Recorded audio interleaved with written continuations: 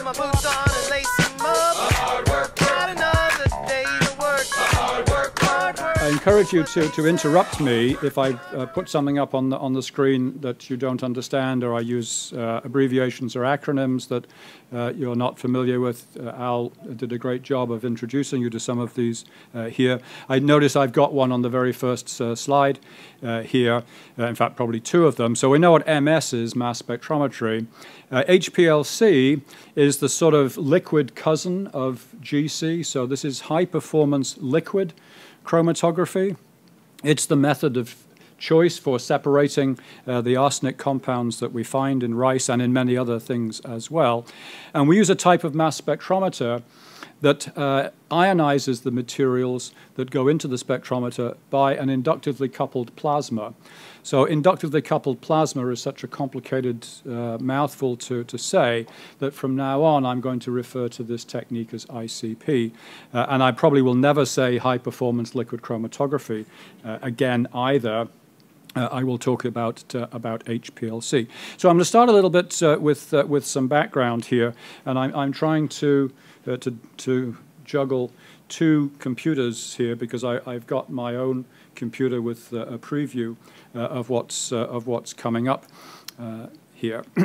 So why should we be concerned about arsenic in rice? So I should perhaps also introduce you to a convention in chemistry, and in fact one that spills over into many other scientific disciplines, and that is that chemists use the name of the element as a kind of shorthand for relevant compounds of the element.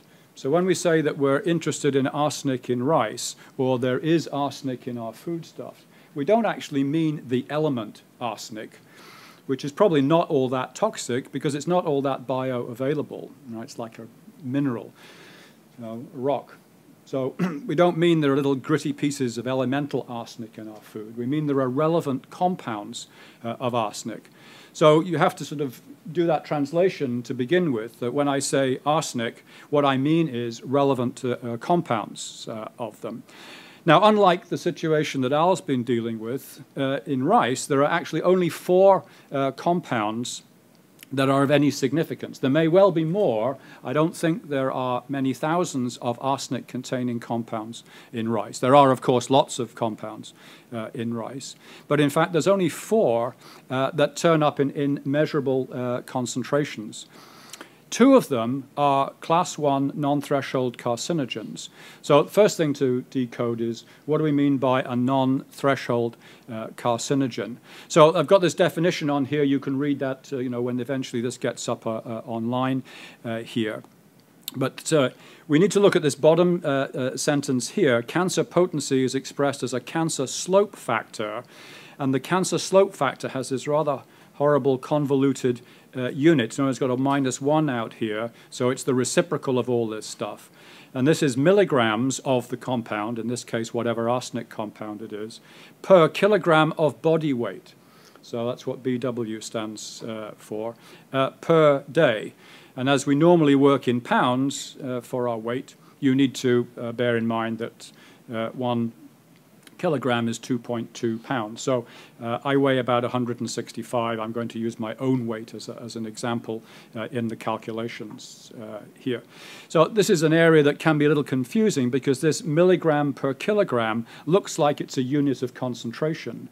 When we talk about how much arsenic there might be in rice, we often express that as so many micrograms of the arsenic compound per kilogram of the rice. But this is not. This is per kilogram of your body weight here. So first of all, the non-threshold carcinogen piece here. So non-threshold means that if we plot the risk of something bad happening as a function of the consumption of the chemical in question in this unit of milligrams per kilogram of body weight per day, then a non-threshold carcinogen is one in which the slope or the line or the curve or whatever shape this is passes through the origin. There is no threshold, right, above which the effect takes place and below which it is considered to be completely innocuous. A non-threshold carcinogen would have a horizontal line here at zero risk of anything bad happening as the consumption increases. So the thinking at the moment is about these arsenic compounds is there is no dose along here that does not produce a response.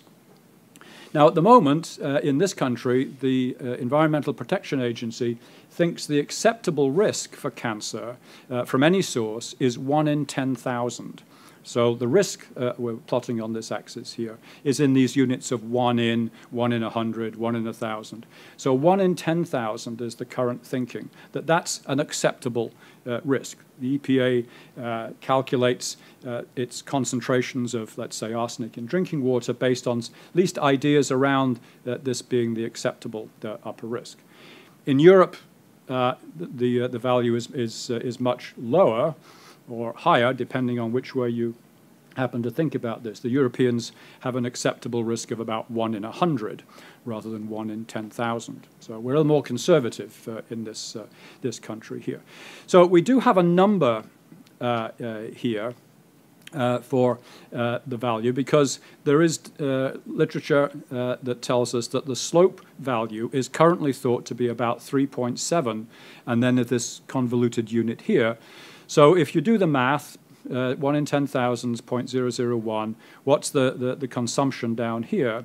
So that calculates to be about 0.03, 0.027 micrograms per kilogram of body weight per day. So my consumption, before I get to this value here, is a daily consumption of 2 micrograms of arsenic as the more toxic form of arsenic. So that's the background to why we might be concerned, but we need to then overlap that with, well, how much arsenic, how much rice, or how much food do we eat that contains arsenic? Well, as you probably guessed, rice is the foodstuff that contains the most of these toxic or carcinogenic forms of arsenic. So if I eat 45 grams per day, which is a quarter of a cup, then the maximum amount for me being 2 micrograms, that was the previous slide.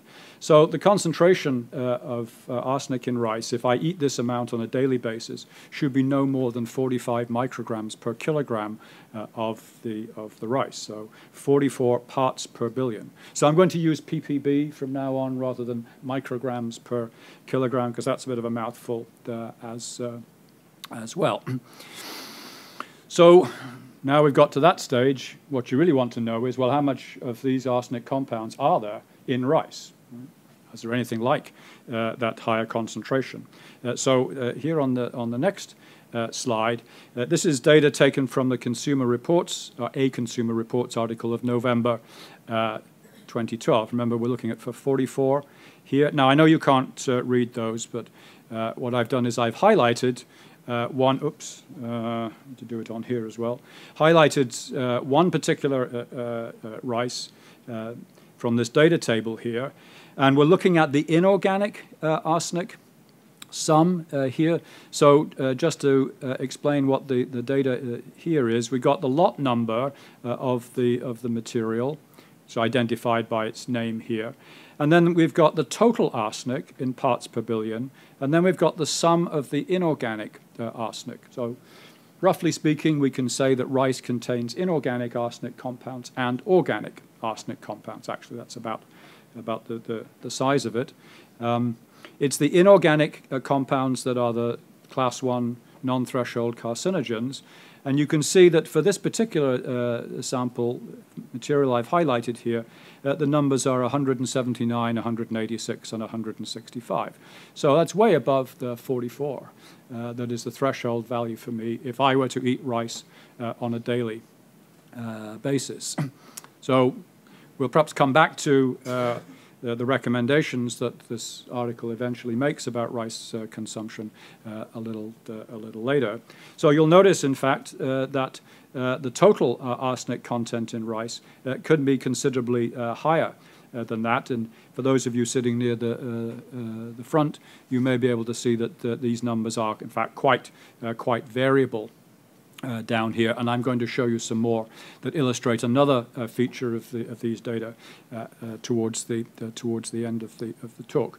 Now, if you're interested in finding more information about this, if I've piqued your interest about there being toxic compounds in our foodstuffs, then this book tells you everything you want to know about arsenic and rice, and then a lot more.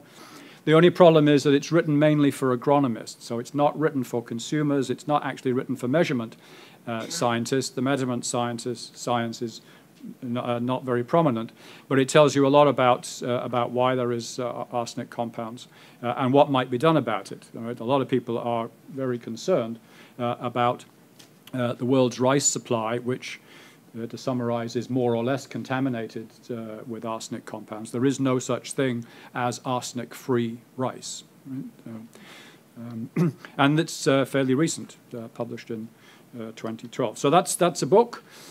This is a journal, so you have to pay for the book, I guess, unless your library has a policy of buying textbooks. Do we have a policy of buying textbooks? Or is that gone?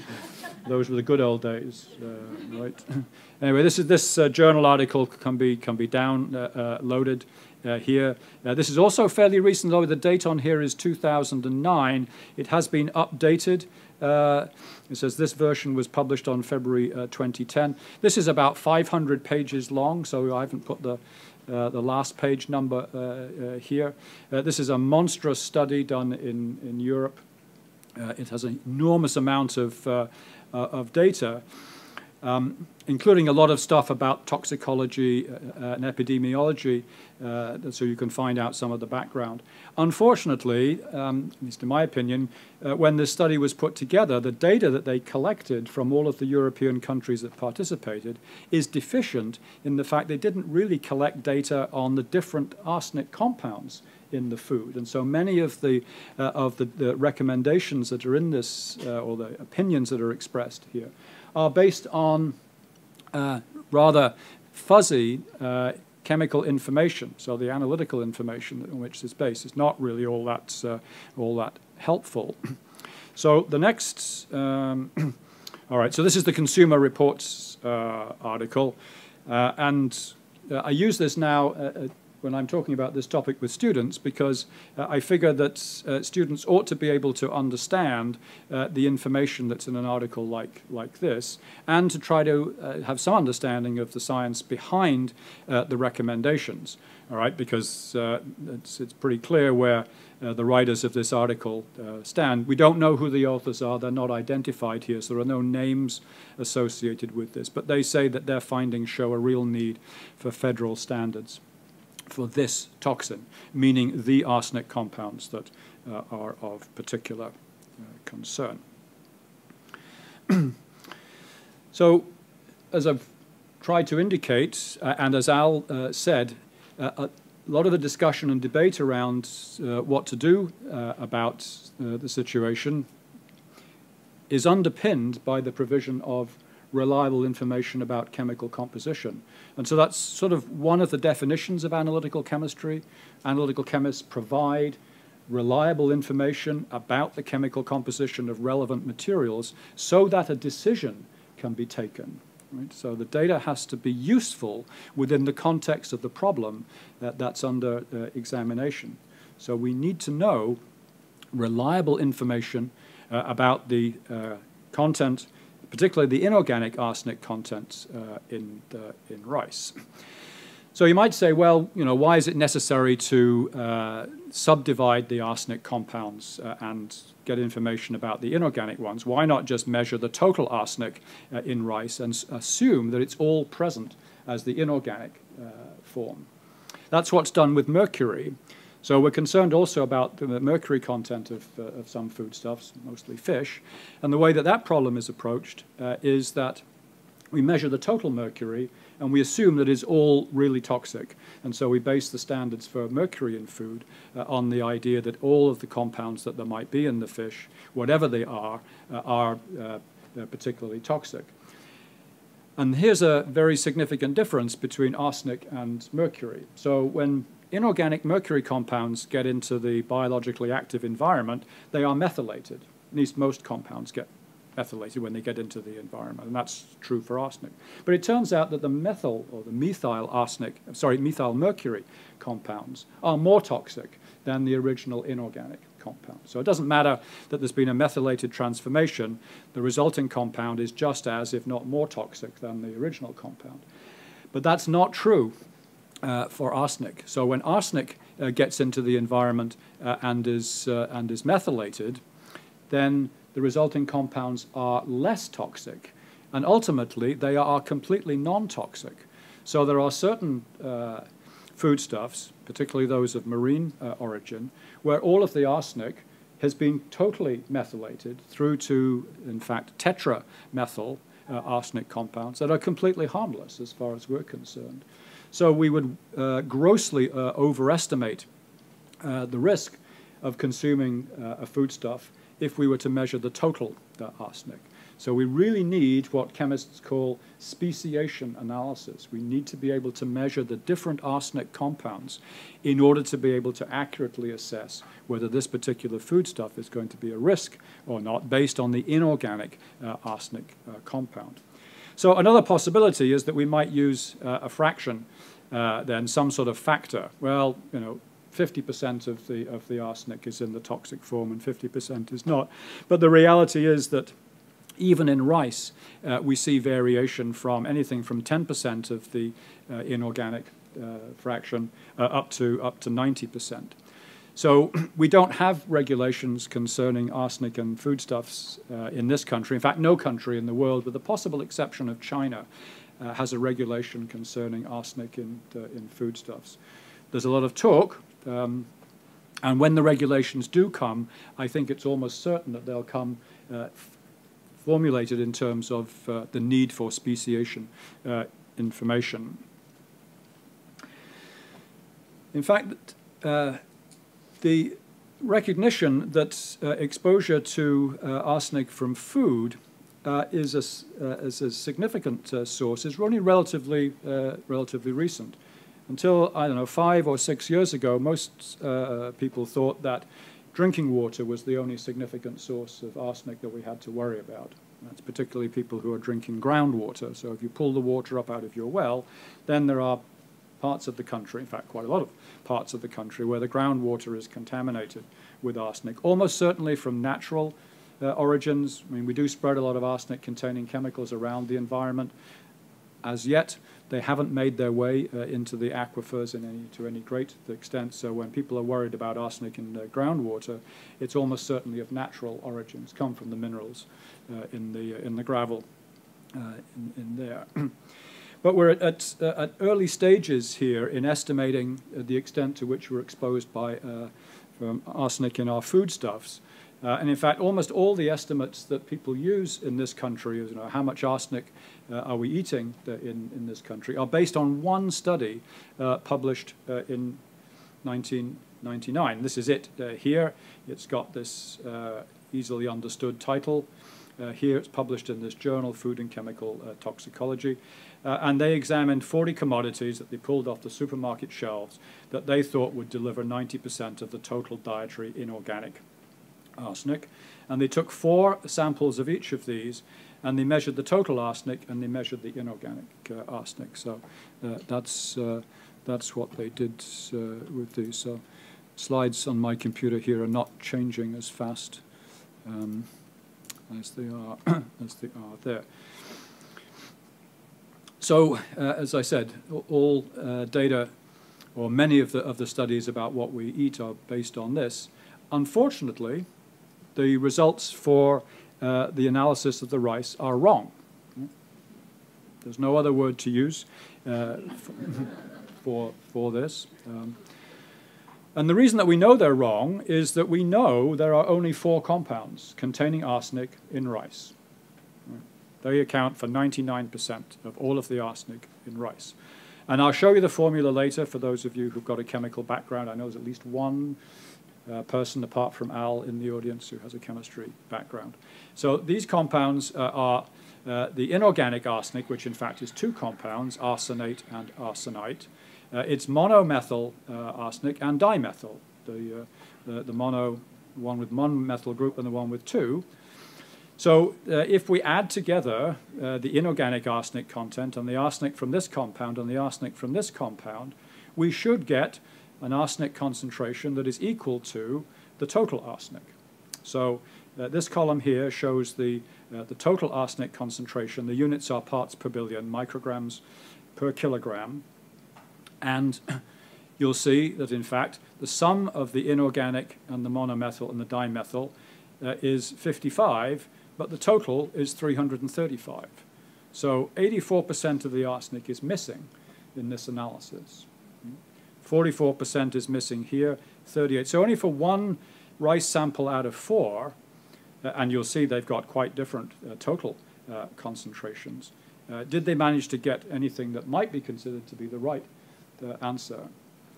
So the one study that many of the subsequent work is based on is unfortunately quite seriously flawed. And so here is a more recent publication in which they did in fact use the data from the previous paper, which I'll call the Schoof et al.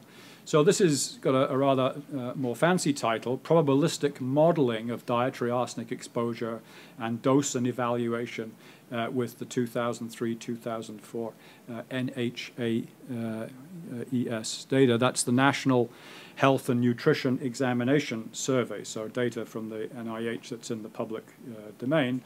And so they took this data about, what do people eat, how much of these different foodstuffs do they eat, and then they convoluted that with the data from the Schoof et al. Paper about how much arsenic is there in each of these different foodstuffs.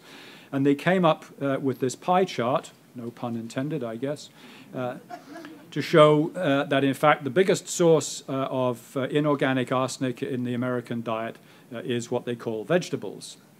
They separate out rice, and you see that that's down here at 17% of the pie chart here.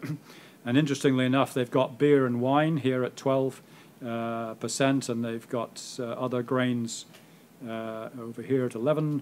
This is fruit and fruit juice here, and then we've got poultry, meat, eggs, fish.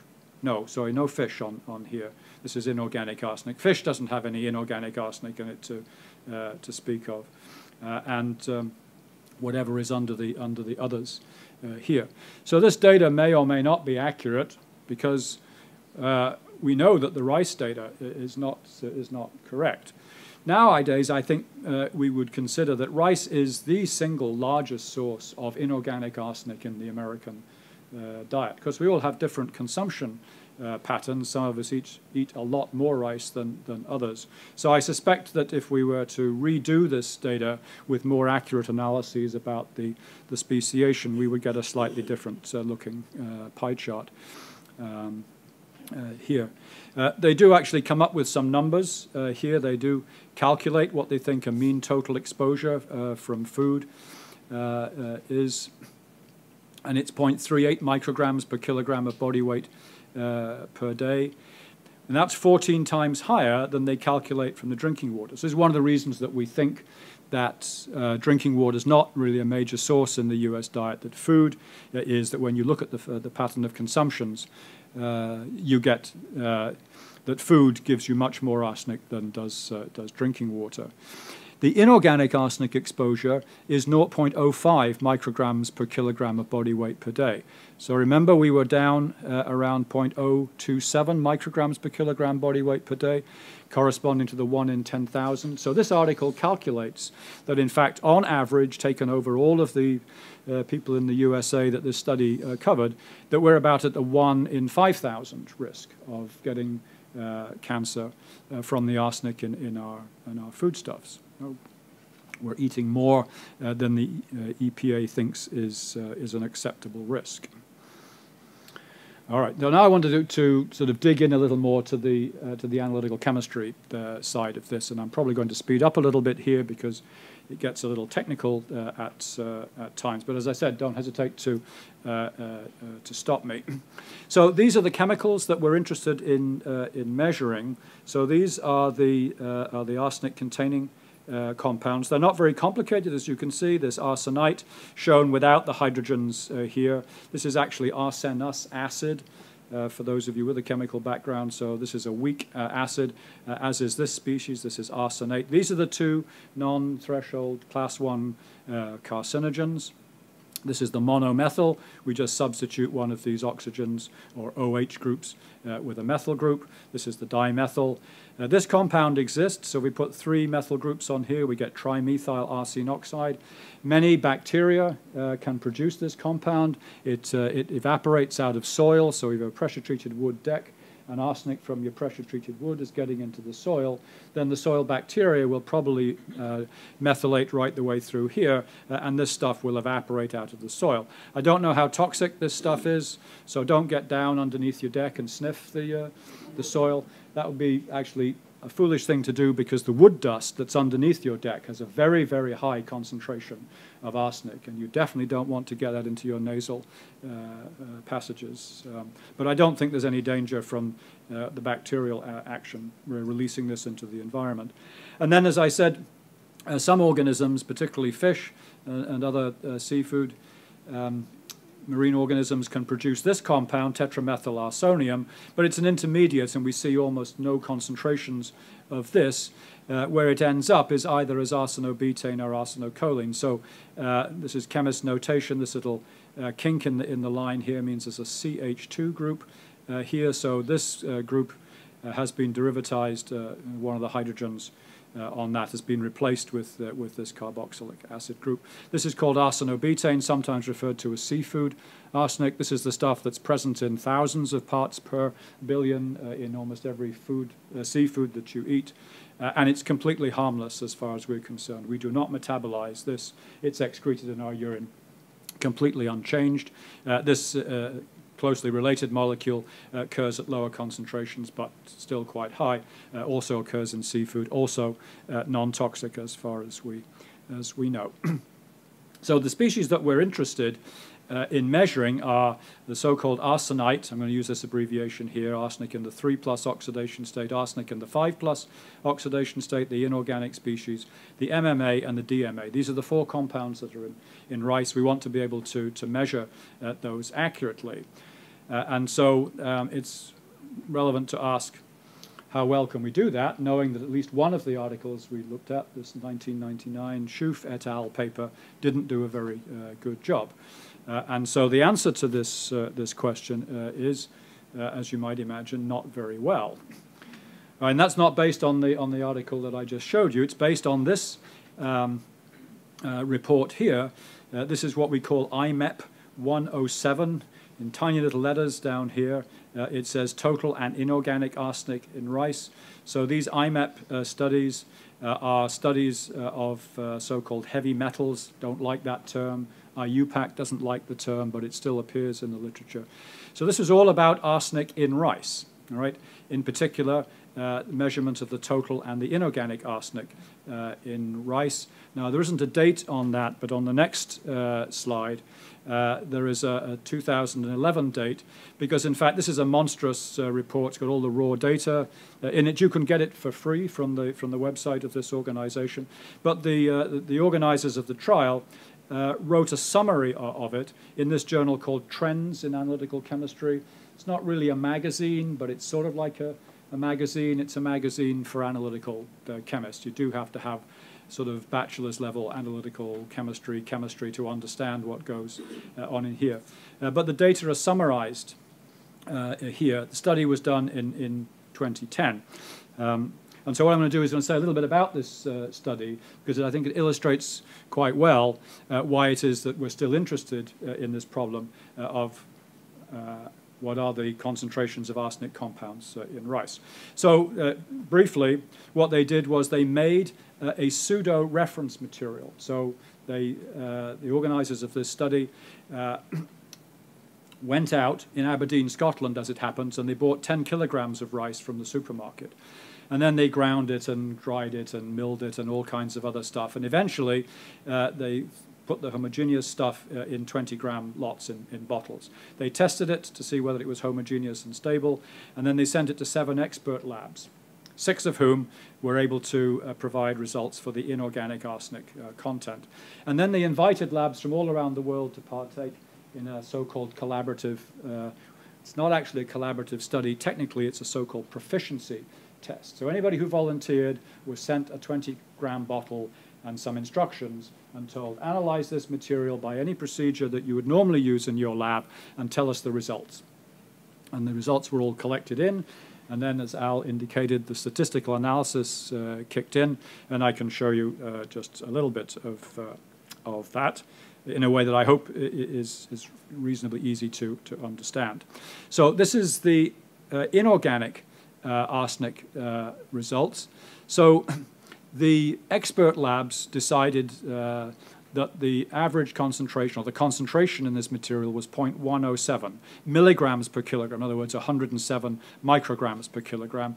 And they came up with a plus or minus term, about a 95% confidence interval. So they were 95% confident that the real value was somewhere in this green line here. So what we've got a plot of is the lab result as a function of the lab number down here. Watch what I've put this bar over the top here, is the number of the lab. So each of these little diamonds represents a lab result, and the whisker, the vertical line, indicates some estimate of the uncertainty of the measurement as reported by the lab. So they were asked to report the uncertainty. And they're plotted in order from the lowest value to the highest value. What you don't see here is there's about 4 or 5 little arrows down here that show that there were some labs who couldn't find any arsenic at all in this material. And then there was some labs over here who thought it was actually greater than whatever this number is up here, 200 here. And then there's a range of values in here. So you're really looking for where do the little blue diamonds fall within the green bars here. Now, I'm not going to go into all of the statistics. The red lines are another slightly more lenient interpretation of the data. But even then, you'll see that there's a significant number of these labs outside. And these were all labs who thought they knew what they were doing, right? They volunteered to take part in this study. They are labs that have experience of analyzing materials like rice for arsenic at these kinds of concentrations. So, commercial or academic? Both. Yeah. So a mixture of commercial labs, so-called national metrology laboratories. So that is things like NIST that was mentioned earlier in this country, the laboratory of the government chemist in the UK. So every nation pretty much that is concerned about stuff in food has a so-called national metrology laboratory. Most of them took part. When you look in the article, you get a breakdown, so you know how many labs from how many countries, how many different, there were many tens of countries involved here. So this is a sort of text summary. I'm going to skip over that because there's a visual summary here. So even though this looks a little complicated, the colored bar and the key is here. So the organizers calculate all kinds of statistical functions and so on. They have something called the zeta score, and essentially, and you can see it defined here, but essentially they classified the results of the labs as either unsatisfactory, questionable, or satisfactory. And so this bar here shows that according to the organizers of the trial, it's not my reinterpretation of it, only 57% of the laboratories got a satisfactory result, and therefore 43% of the participating labs got a result that the organizers said was dodgy, questionable, or was unsatisfactory.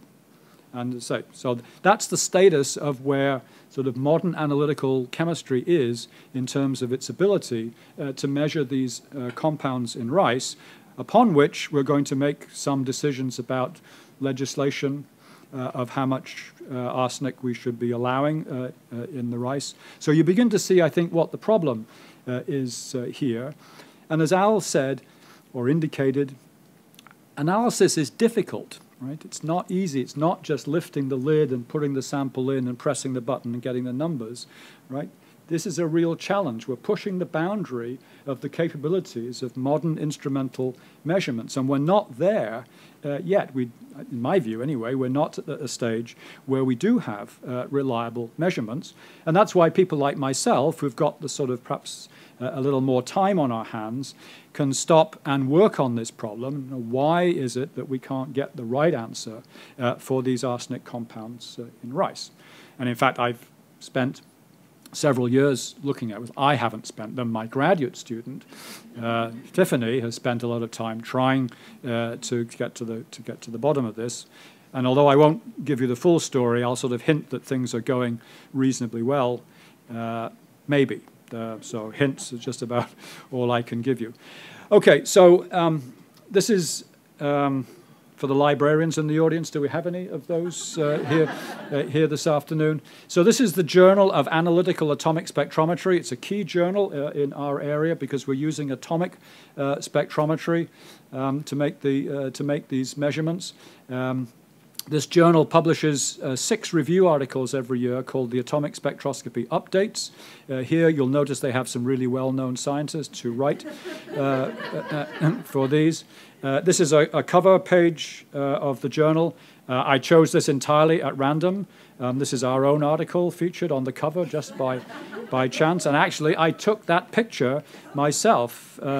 This is the garden, if that's the right word, of the International Visitors Residence at the Agricultural University of Mymensingh in Bangladesh. So the National Science Foundation very kindly gave me some money to go around the world investigating arsenic contamination issues.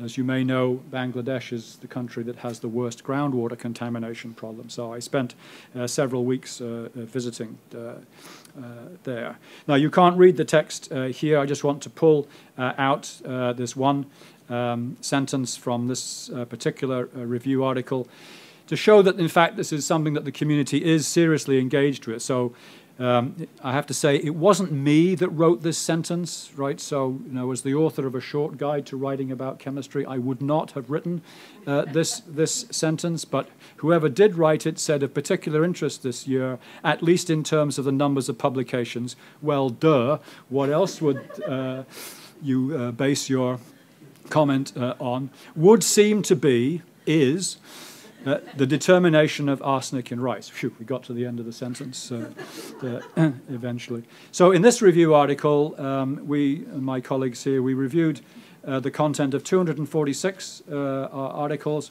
40 of them concerned the measurement of arsenic species in rice. So this is the literature on elemental speciation. And 8 of these publications were concerned with arsenic in rice. And they probably came from 8 different research groups around the world. So there is a lot of activity going on at the moment. So I just want to sort of dig a little into some of this work to give you a sort of flavor for what people are doing. I put this slide up because I think it's a great choice of journal to publish the results of the research. So this is actually the Journal of Hazardous Materials, and this is the title of the article, The Speciation of Arsenic in Rice. This is a Brazilian research group. This is often what we find in the literature, that a particular group in a particular country tries to estimate what the situation in their particular country is by going out and buying rice off the supermarket shelves. That's a, well, I perhaps won't say anything about that at the moment. So as you perhaps gathered, validating the method, knowing that we got the right answer, is a significant problem. Here, and as Al indicated, one way that you can do this is to add a known amount of the analyte at the beginning of the procedure, and then analyze it at the end of the procedure. And I think you said 10 ppm. If you add 10 ppm, you've got to find 10 ppm. So that's one way in which people can validate their methods. The other is to actually analyze a reference material. So a reference material is a material which has been analyzed by a large number of reputable analytical chemists, different groups, maybe working in a government agency, and it comes with a certificate. So they're called certified reference materials, and the certificate tells you what the chemical constituents are in the material. The problem is, as in the next slide here, is in fact there's only one rice reference material in the entire world that is certified for the arsenic species, and it's only been available for the last couple of years. It comes from Japan. It is available in this country. It's very expensive. Well, all things are relative, right? Costs hundreds of dollars. Whereas most of the community has been using a material from NIST, the National Institutes of Standards and Technology. They make a standard reference material, 1568A. It's a rice flour. It's certified for the total arsenic content. So you can buy from NIST for slightly less than you can buy this Japanese stuff. You can buy a rice material. It's actually rice from Arkansas that's been carefully prepared and analyzed, and we know that it's got 290 plus or minus 30 parts per billion in this. So the approach of this Brazilian group and many other groups is to analyze this material by their method, and then they add up the species. Does it add up to 290? And then they compare their values with other analyses reported in the literature, and I think that's what's shown on the next slide here. Well, you can't read that, I'm afraid. It's even less in focus than it looks like on the screen, which is a shame. So this is a table taken from their results, and what's along the top here is species, recovery, the inorganic arsenic species here, the DMA and the MMA. So I've redrawn that, I think, on the next slide here. So this is taken from this Brazilian article by Batista et al., and these are their data along here. And the rest of these data are in that table. So this reference number here refers to the reference number at the end of their article. So they went to the literature and they found, I don't know, 10, 15 previously published results of this material. And I put on top of this a more recent article from a group in Austria that I think does really, really good work.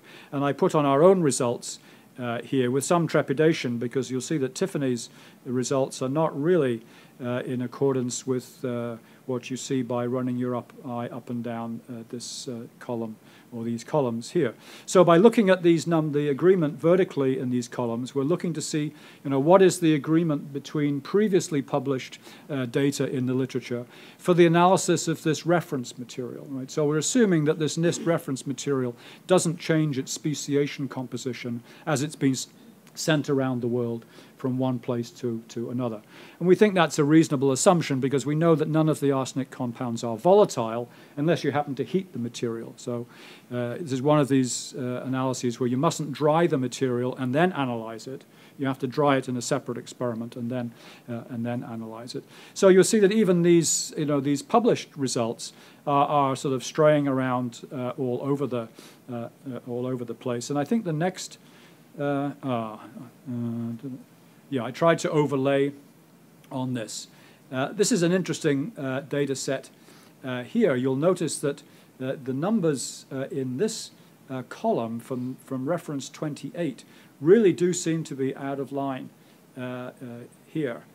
And when I first used this data table at a conference, I used it to point out that there really is, a lot of variation in these numbers, and that's one of the reasons I think that we need some more work. But then, when I was writing a review article last fall, I actually went to each of these to actually see what the authors had done. You probably guessed what happens when I went to reference 28.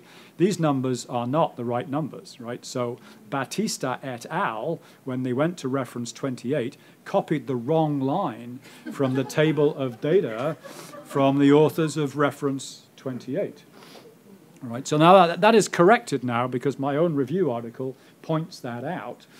But that's another issue that we have to deal with, right? Not everything that you read in the refereed scientific literature is correct. Now, I blame the reviewers of this paper, right? So this Journal of Hazardous Materials must have sent the manuscript out to reviewers who should have found this mistake in reviewing the material. So I blame the reviewers. Well, we can get into a discussion about how much Should we be paying people to review articles for the scientific literature? What is the expectation, and so on. So there was a data table there of, what, 15 results, all of the same analysis. So 15 publications, essentially the same analytical problem. And in fact, since then, I found another 25.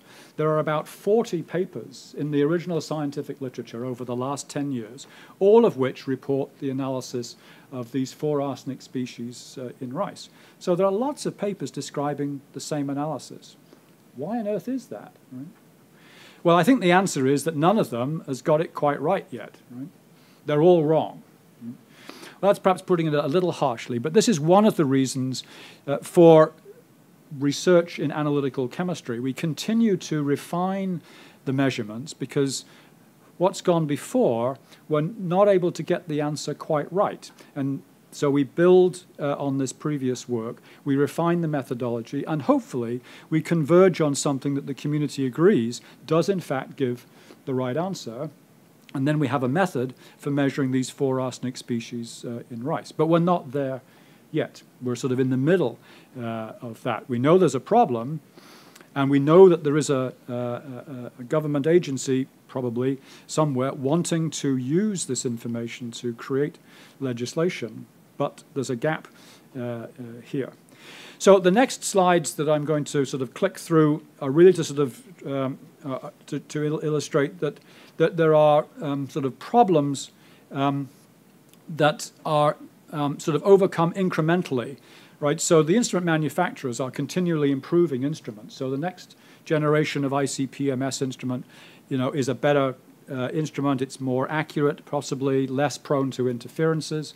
This is a difficult analysis, right? So the analytes, what we're looking for, present at very low concentrations, you know, tens, hundreds of parts per billion. The rice matrix is very complicated. It's a horrible, starchy, gooey material. You can't attack it with aggressive chemicals because you want to extract these 4 arsenic compounds without changing them. Right? We don't want to convert all of the arsenic compounds to, let's say, inorganic, because that would grossly overestimate what the toxic compounds are. Of course, everybody wants to use less expensive equipment, and we want to do things faster, cheaper, and so on. So all of these features of the method can, in fact, give rise to problems. So there are problems with the sample preparation that I've hinted at. There are problems with the separation of the compounds. There are problems with this instrument as a detector for arsenic compounds. There are problems with the calibration functions. There are problems with the validation. And then there are, as we say, applications to real samples. And we know that for the NIST material, still can't get the right answer. All right, so I'm going to let you sort of run your eye over these. These will be available, I guess, for people who want to look at the difficulties of the individual methods. So I'm making some critical comments about what's in the literature. Of course, it's easy to do these things. But I think unless people do make critical comments, we're not going to see any improvement here. And part of the problem with the chromatography is that researchers don't do a good job of citing previous work or discussing the optimization or disclosing what deficiencies in the prior work they've addressed.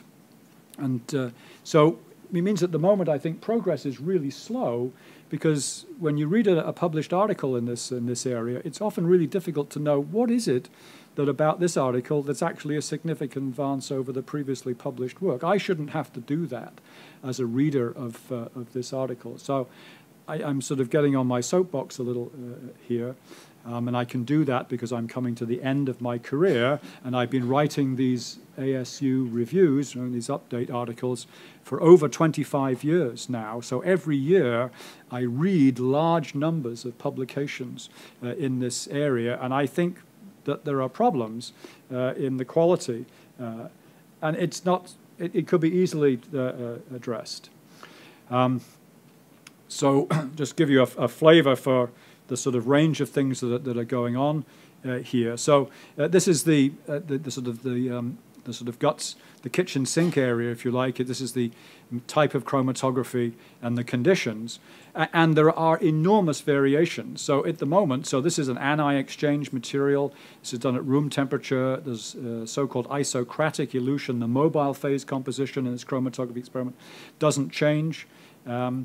And you'll see that we've got arsenobutane at the front, or maybe you can see, and arsenic 5 right at the end. So this is at the beginning of the experiment.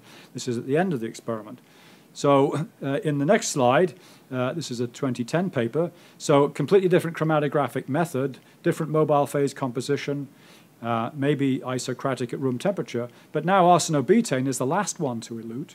And the inorganic arsenic 5, which was the last one in the previous slide, is now the first one.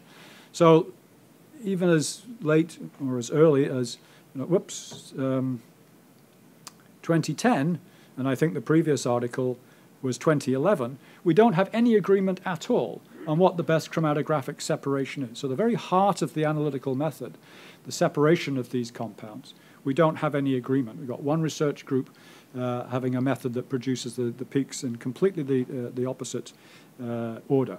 Well, maybe there's room for more than one method here, but it would be nice to see the community converging a little in this area. This, I think, is a 2012 paper, represents, I think, the best that I've seen so far. The 4 arsenic compounds all separated, baseline separation between them within 4 minutes. And so if that's the best that I've seen in the published article, this is from our own work. So this is Tiffany's work here. So we've got the 4 arsenic compounds really well separated here.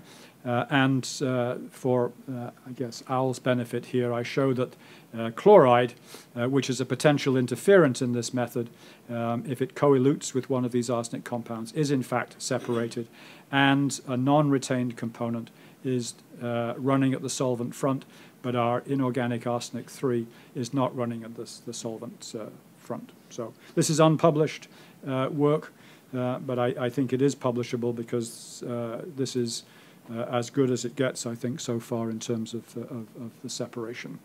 All right, I'm going to jump over. This is more technical stuff to do with problems with calibration, with interferences. So the message here is there are lots of potential interferences here in the method, which is the reason I think that everybody finds it so difficult to do this. So when you look at the detailed chemistry, both on the lab bench and inside the instrument, there are lots of things that get in the way. There's no agreement on sample preparation procedures, so people are using ultrasonic assisted extraction and microwave assisted. So it's not US, not the United States and Massachusetts. It's 2 analytical techniques: ultrasound assisted and microwave assisted. There is the problem of what to do with the starch. Gets in the way of the analysis.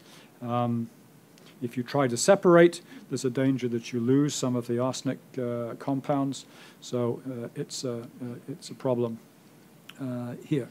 So gratuitous advice to the analytical chemists in the audience here. So I want to finish up by going back to what may be another real serious problem in this analysis. So this is an extract from the table in the Consumer Reports article, and I want to draw your attention to these numbers down here. So this is organic Texmati white rice from Texas. There are 3 different lots of this material, so it's got exactly the same labeling on the outside of the packet. You might therefore think that the arsenic content of this material might be the same, right? So we're going to get a number for the inorganic arsenic content, or the total arsenic content of this material. But just look at these numbers. So here's lot 1, 330 parts per billion. Lot 2, 448 parts per billion. Lot 3, 917 parts per billion. This is supposed to be the same material. All right, so now that you know about how difficult it is to make the analysis, you might say, well, maybe the lab that was doing this analysis, didn't really know what they were doing. That's putting it rather harshly. Maybe they were caught out by some of these interference effects that we know about, but they are not up on the most recent literature. Or, if these numbers are in fact accurate analyses, it means that this material could have anything from 917 to 330. So supposing the law said you can't sell rice that has more than 400 parts per billion total arsenic. So what do you do with this material? One bag passes, this bag maybe passes, this bag definitely fails. So there's, I think, a real issue here. We have to get to the bottom of the variation here. Is this a sampling problem? Is this really a variation? 3 bags sitting next to each other on the supermarket shelves really have this different concentration? How is that going to be taken into account when we start to check whether manufacturers are in compliance with whatever the regulation might be? Well, the slightly better news, if you've been looking around this slide here, the inorganic arsenic numbers are much less variable here, from about 83 up to 102. We could probably live with that sort of variation, but we definitely can't live with this kind of variation. So I'm going to finish up with a couple of extracts from Chemical and Engineering News, so another magazine for chemists, not really meant for the general readership. This is a little article from 2012. This is the headline here, Cautionary Tale for Food Analysis. And this is the subheading, Inappropriate Methods, Skewed Results for Arsenic in Apple Juice. And you thought skewer was was a British word, right? So here it is, right? So skewed results. And I've highlighted this here. The methods used by some labs to measure the arsenic in juice can yield results that are biased high. And then blah, blah, blah, when the FDA measured the samples. So this is the arsenic in fruit juice issue of a couple of years ago that Dr. Oz got a lot of mileage out of by telling the nation that its children were being poisoned by the arsenic in fruit juice. Well, maybe they are, maybe they're not. But if we can't agree on what the analytical methods are telling us, then we've still got a long way to go before we know whether the fruit juice is, quote, safe to drink or not. And in much the same issue, Chemical Engineering News 2012, we know now that the Food and Drug Administration is looking at arsenic in rice. This work started in response to the data and consumer reports that I've just been showing you. And you'll see that they say that the inorganic arsenic averaged between 3.5 and 6.7 micrograms per serving, which is consistent with the data published last week in Consumer Reports. I haven't been to the FDA website for a while to look. Last time I went, it just said, we're working on the problem. More results are coming in due course. So, thank you for listening to this. I'm happy to answer any questions that you might have.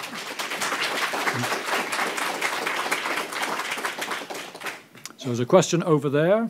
Do we get the lights on? Guess not. Yeah. So, question since you started is, why is there so much arsenic in rice and other foods? Naturally occurring pesticides? Right. So the question is, why is there so much arsenic in rice compared with other foods? Right. So first of all, rice is the foodstuff that's got by far and away the most of the toxic arsenic forms. Fish has much higher concentrations, but it's all present as arsenobutane, and that's come from the marine environment. So marine animals process large volumes of seawater, and they extract the arsenic from the seawater, which is present at a few parts per billion, and they bioconcentrate this, but they metabolize it to these other forms. So why is there so much arsenic in rice? So there's arsenic compounds in the soil. And rice, unfortunately, appears to be one of those plants that is tolerant. That is, it can take up arsenic from the soil, but it doesn't actually harm the growth of the plant. Doesn't seem to do anything with it, but unfortunately it shunts it into the grain. Right? If it was in the rice straw, the stem of the plant, we wouldn't be so concerned.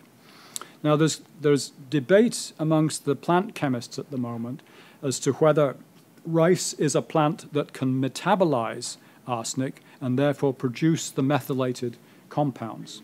My reading of the literature at the moment is that most plant scientists think that rice cannot do that. And so the compounds that are appearing in rice have come from the soil. So there's a background concentration of inorganic arsenic in all soils, a few parts per million, depending on the underlying geology of the area. But in this country, we're growing rice on fields that were previously used to grow cotton. And we used huge concentration, or huge amounts of arsenic-containing agrochemicals during the cotton production process. So the dimethyl compound, which is also called cacodylic acid, and was, incidentally, a constituent of Agent Blue, cacodylic acid is a herbicide, an insecticide. You know, it's an arsenic compound, it's toxic, it kills a lot of life forms. So cotton was sprayed with cacodylic acid, and the residue of that is in the soil.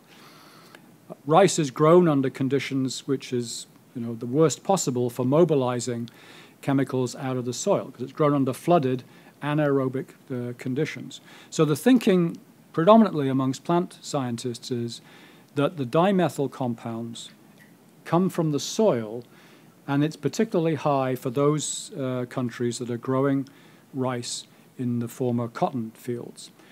That's compounded in this country because we sprayed arsenic acid on the cotton to kill it and desiccate it to make it easier to be mechanically harvested. So we gave the cotton fields a double whammy of arsenic-containing compounds as part of the harvesting process.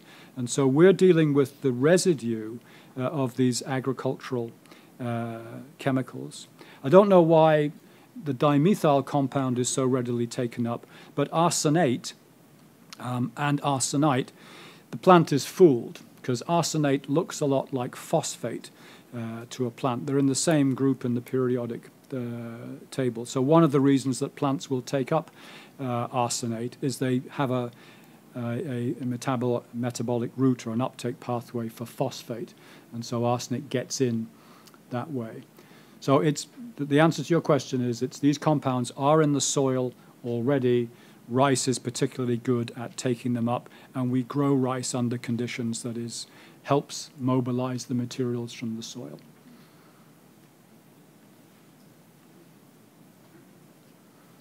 Do you think there's a role, that politics plays a role in any of these standards, or difficulty in setting these standards, or is it just, I'm thinking of, I don't know if the rice industry would have some sort of input into what the standards are. Right, so the question is, are there politics involved here? Does the rice industry have a strong lobby?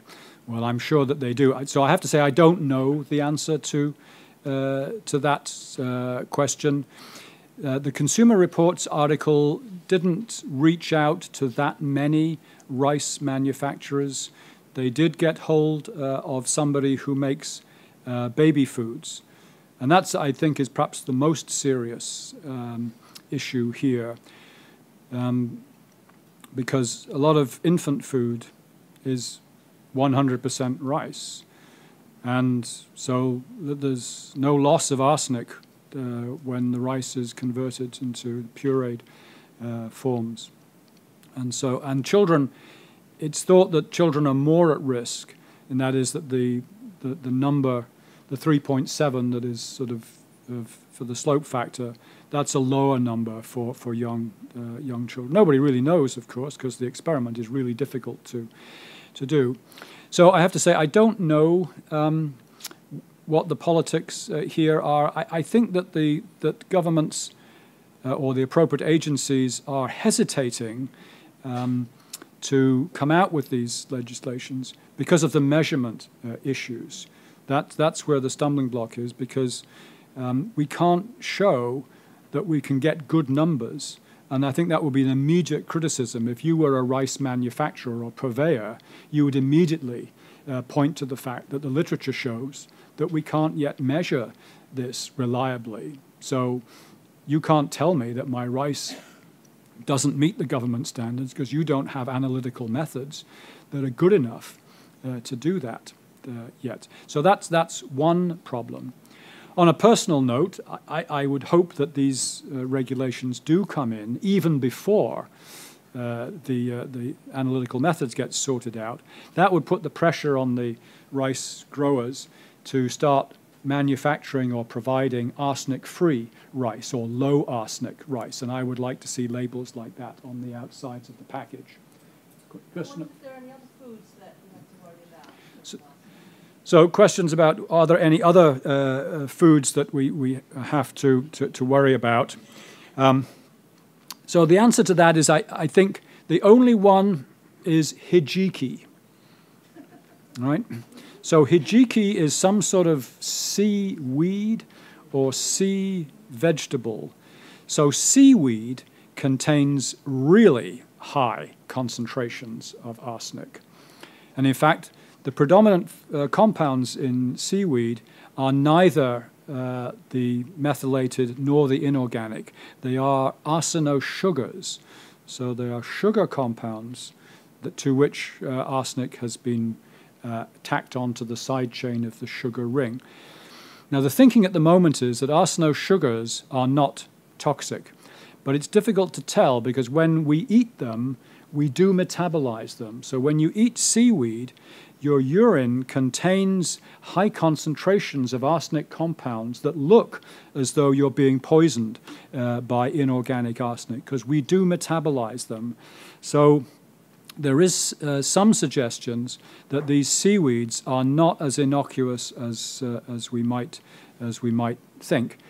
One has to be a little careful sometimes reading the literature, because often people will say things like, we need more studies of the potential toxicity of the arsenic compounds in seaweed, because they're trying to generate a strong case to go to some government agency to get funding for it. But that is the reality, I think. Now, the particular case of hijiki is that it does contain a high concentration of the inorganic compound. So it's one of the few other things that we eat that does have a high concentration. So my advice is go easy on the hijiki. I think it's probably used as a food additive rather than as a sort of staple in the diet, but I don't know for sure. Maybe somebody else does. But it's the only one. Everything else is sufficiently low concentrations that you don't have to worry. A question over here.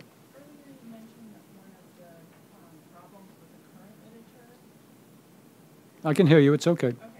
Is that they fail to cite previous research? Do you have any idea why that might be? So the question is that I said that one of the problems with the published literature is that researchers often don't do a good job of citing previous work, and the question is, well, why might that be?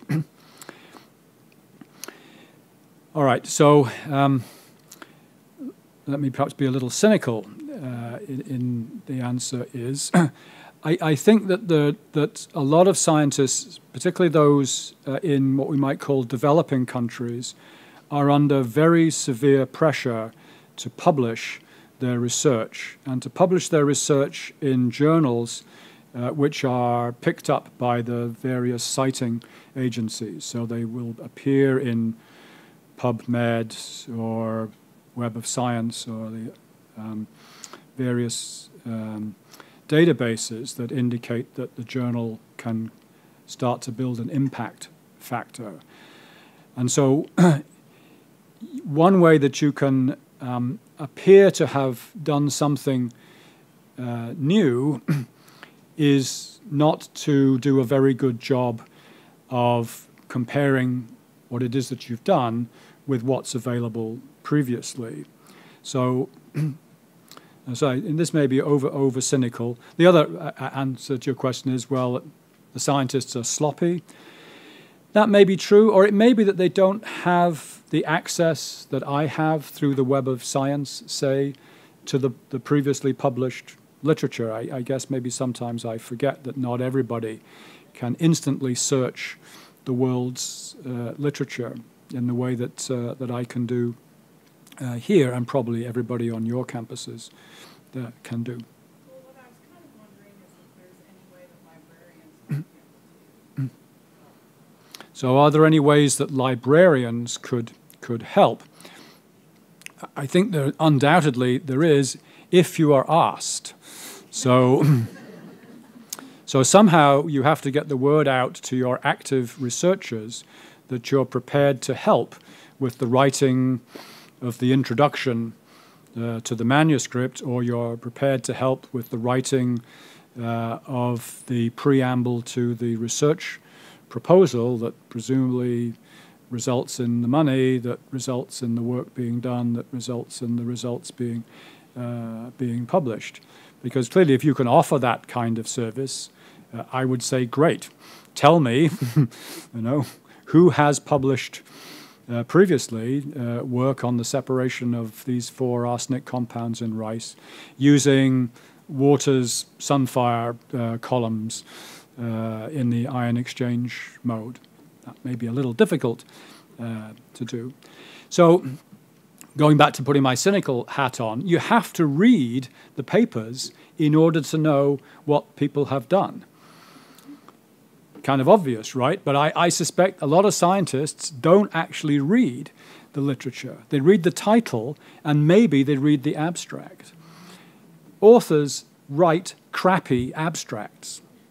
I know that because I've spent the last 30 years of my life reading the abstracts of hundreds of papers in order to try to write review articles. At least one review article every year has left my desk. I've read hundreds, if not thousands, of abstracts. If you would offer to write the abstract, you would be doing everybody, not just those of us who write review articles, a huge service. That's assuming we do a better job. Yeah. You could not. Sorry. Did you hear Naka's comment? She said, that's assuming that we do a better job. You could not, believe me, do a worse job than some of the garbage I read in the current literature. Question here. Have there been any reports actually on health, adverse effects on any of this? Right, so the question is, have there been any reports of adverse health effects? Right, so that's a really good question to answer, and it's the one that the food industry is definitely going to come up with. So how can I answer this briefly? So let me say that there are plenty of populations around the world that are showing toxic symptoms from the chronic ingestion of arsenic from their drinking water. So I don't think there's any doubt that hundreds of thousands of people are going to die of arsenic-induced cancers in Bangladesh and maybe West Bengal, India, maybe Vietnam, Cambodia. Right? That's a well-studied situation. There's a group of people in Taiwan who were exposed to arsenic in their drinking water. A lot of what we know about the cancer endpoints from the chronic ingestion of arsenic comes from that particular population. There's no doubt that if you drink arsenic-contaminated water at concentrations that are around about the 100 parts per billion, you will get sick and you may eventually get a cancer and die. The sort of good news is that if the source of arsenic is removed, you make a really rapid recovery in the short term. Who knows what the long-term prognosis for some of these populations are? Of course, if you live in Bangladesh, then I don't think the life expectancy, the population's pretty much undernourished anyway without this business of the arsenicosis that they're having to deal with. Let me answer the question another way. 25% of all Americans die from cancer. What causes that? Is it arsenic in our foodstuff? Is it cosmic rays and neutrinos from outer space? Is it because we've been breathing the dust that's blown up from dried minerals on the surface of the planet? Maybe we would live to 200 if we could remove these carcinogens from the environment that we eat, breathe, and drink. Nobody knows. So that's why we have something called, or environmental scientists talk about the precautionary principle. So maybe we should be thinking about minimizing our exposure to chemicals that we know that are toxic, even though we don't have a lot of good hard evidence that you're going to die of cancer because you ate a lot of rice in your teenage years. So the answer to your question is no. We don't have evidence that I can present to you that says we know there's a definite link between the arsenic in rice and people dying of lung cancer. We don't have that link. I'm not sure who got your hand up first, but maybe you could ask us. You didn't get to ask a question already. So, I was wondering, have you come across any reading that seeks to mitigate the viability, lack of viability, the non-threshold arsenic species by gastronomically treating it with some agent made it not available? So the question is, have I come across any studies in which people have tried to make the arsenic compounds less available? And I think the answer to that is no, because that's a really difficult thing to do. But what you can do, if you're concerned about the arsenic in the rice, for example, is to cook it in excess water and then throw the excess water away. Sounds really simple, right? We know that hot water will extract almost all of these compounds, almost all of all four compounds.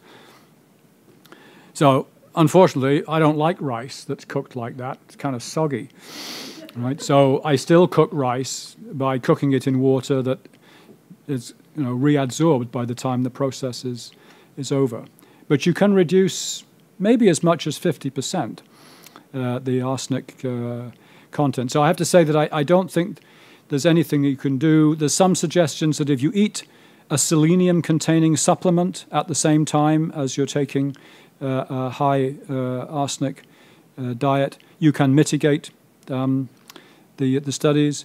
I'll deny I said this if I'm ever asked, but I had a graduate student a few years ago who persuaded a volunteer to eat a foodstuff that we knew was high in arsenic and to take a massive dose of a selenium supplement at the same time. And then to repeat that experiment in which the volunteer only ate the foodstuff high in arsenic, and then to do it again when they only took the selenium supplement. So based on the results of one experiment, and then she measured the arsenic and selenium content of the volunteer's urine. So we were able to follow the excretion of the arsenic compounds and the selenium compounds as a function of time. So we had very clear evidence that for this individual, the simultaneous ingestion of a high concentration of a selenium dietary supplement, probably selenium-containing yeast, accelerated the excretion of arsenic and increased the amount of arsenic. So we wrote this up despite the fact that I had, sailed under the radar of the human subjects and all that stuff for publication, but it was rejected. The journal in question said, one person, nah, that's not a study. So we didn't get to publish that result, though it's in the student's dissertation.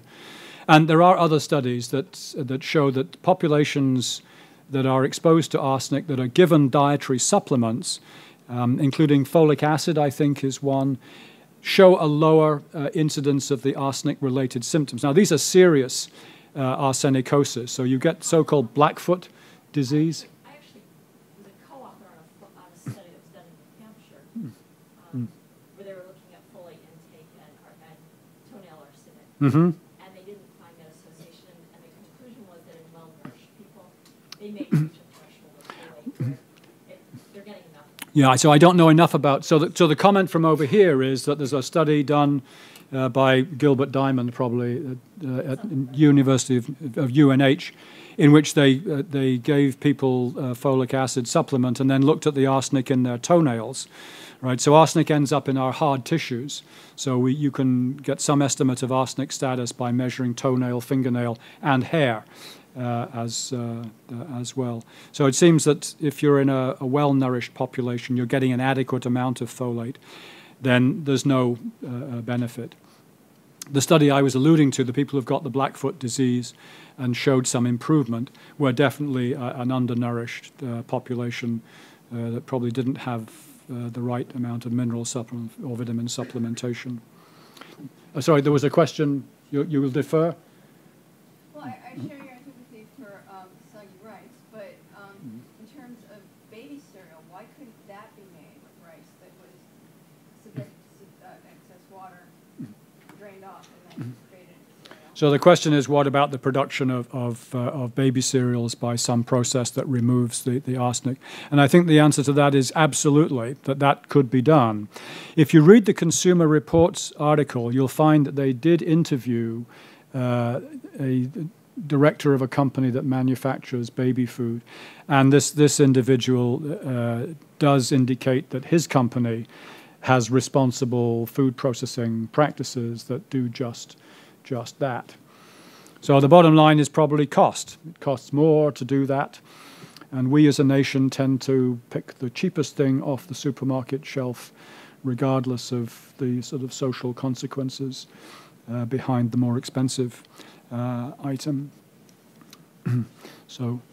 For us, I've never heard before I heard about the Right, so the comment is that it's not very widely known that there is a significant amount or a potentially harmful amount of these arsenic compounds in rice. So I guess you don't read Consumer Reports. Actually, I don't read Consumer Reports either. If the author of the article hadn't called me and said, can you help with some of the content of this article, I wouldn't have known about it either. And I think this one passed under Dr. Oz's radar, because I don't think it made it to his TV show either. So if you were all powerful and make decisions going forward, what would happen next? So if I was all powerful and wanted to make decisions going forward, well, first of all, I would fund the Tyson research group for a 5-year in-depth study of the analytical methodology needed to do that. But I think what you're asking about is what should we do in terms of the arsenic concentration. So I would introduce an arsenic standard in this country, something around about the 100, maybe to 200 parts per billion of inorganic arsenic. So I would say that it would be illegal to sell rice in this country that contained more than 100 micrograms per kilogram of inorganic arsenic. I don't think it's reasonable to say it has to be zero, because we can measure such low concentrations these days that we can detect the background concentration. And then, you'd stop eating everything under those circumstances. So despite what I said about living to 200, the other side of the coin is that we've evolved on the surface of a planet that's contaminated with every element and every bio-transformed element in the periodic table. So we are where we are today because we can tolerate, at least we can live to 100 in that kind of environment. So it's quite possible that we can handle small concentrations of arsenic. Incidentally, these arsenic compounds have no known biological function in humans.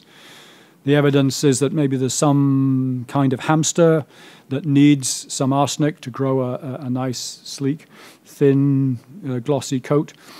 But as far as we know, there's no arsenic-containing enzyme or any biomolecule that needs it. It's definitely not a compound, an element that we need.